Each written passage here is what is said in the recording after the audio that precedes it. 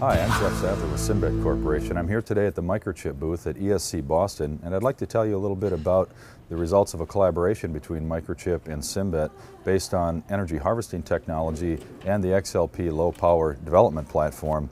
What we have done over the last couple of years is we've developed the firmware and the hardware to create real-world energy harvesting solutions based on the XLP 16-bit development board, which has the PIC 24F device on it with sleep currents as low as 20 nanoamps, and it's being powered by the Symbet solar energy harvesting board here, which relies on solid-state energy storage devices called the inner chips, which are rechargeable many thousands of times, making them very well suited for energy harvesting applications, and it's surrounded by the Symbet developed power management solution.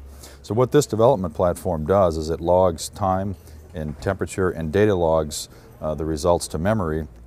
And this system will operate in a battery-free environment, being powered for years and years with no battery maintenance, no battery replacement.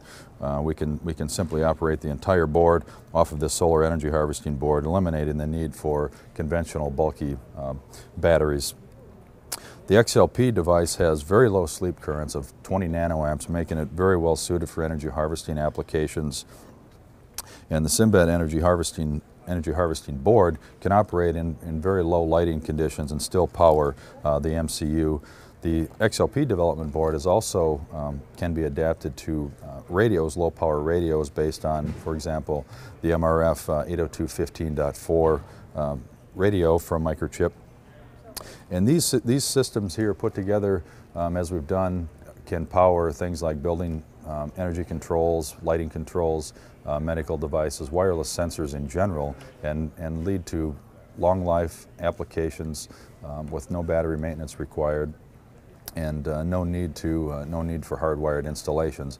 This development kit is available today at Microchip Direct. I urge you to go there, check it out. We have all the data sheets and other documentation readily available, and within a few minutes you can be up and running with your own energy harvesting based solution.